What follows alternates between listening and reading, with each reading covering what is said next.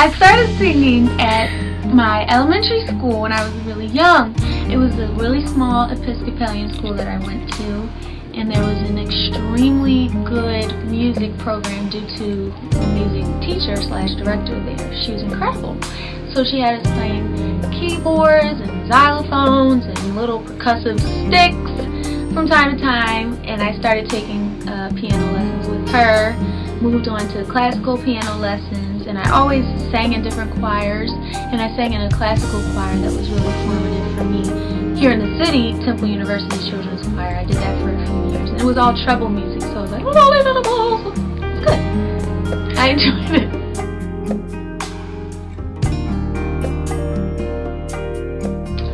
My biggest accomplishment, I believe, has been doing the EP that I released in 2009 independently. I had no idea what the recording process looked like from start to finish, from pre-production through post-production as well, the entire thing.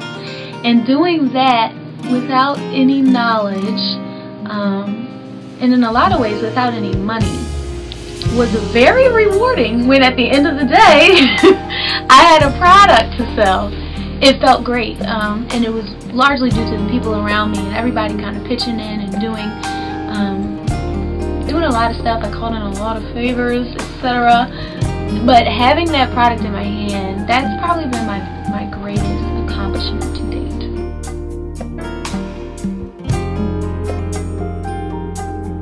I did the EP a little bit after I was in a group called Israel and New Breed, incredible gospel group where I spent a year and a half singing alto all over the place with them. It was incredible. And so I think when it came time for me to do my project, I was still in somewhat of a more gospel mode in terms of the sound.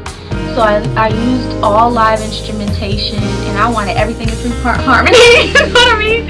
And the producer was like looking at me like, Leah, church people are gonna like this, but we trying to, you know, branch out. And I was like, no, I need my 3 parts. So I think I've grown kind of out of that genre a little bit. You know what I mean? Just in terms of sonically, I think I'm less like it has to be 3-part, and I have to have a tambourine, and there has to be an organ, and stuff like that.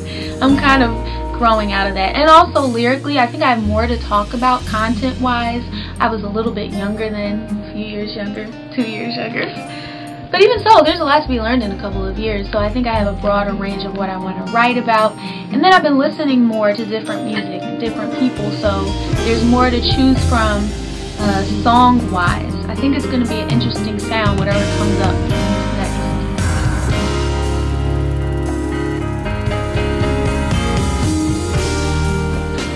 I think they're in the process of changing my career, I hope. The experiences themselves were incredible. Well, the experience itself was incredible. Going to the studio, and it's like all these lights and everything, and you know, I've not necessarily been in that situation before, especially just to do my music. So I was like, yo, this is so dope. Like, I feel like I can do this. And I think that it was a bit of exposure to an audience that I don't usually primarily get in front of, which was good. And so I think that it's going to serve me well, being a BET Music Matters artist, get me in front of a new audience, and yeah, kind of maybe give me a little bit of confidence to keep pressing through.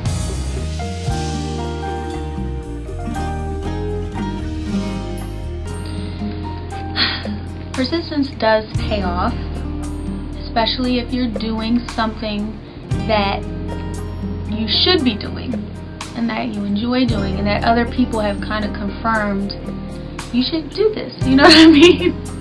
So this is to the people who are doing things within their means, if that makes any sense. You just keep trekking away at it. You keep plugging away at it. You know what I mean? Through all the yeses and the nos and the people who love you and people who hate what you do, you just keep trekking through. I guess I'm doing it, so you can do it. But that would be my answer to that. Just keep trekking. Don't give up. You know, don't get so depressed that you just want to stop writing or singing or playing your instrument or whatever you do. You just gotta keep doing it, you know.